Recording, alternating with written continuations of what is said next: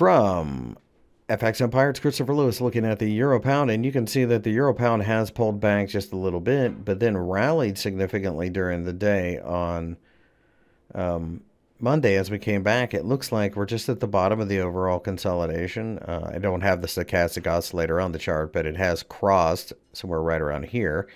So it looks like we're going to make a move towards 0.88 and then possibly 0.8950. Remember, this is a headline-driven market with the breakup. So we could get sudden moves, so be aware of that.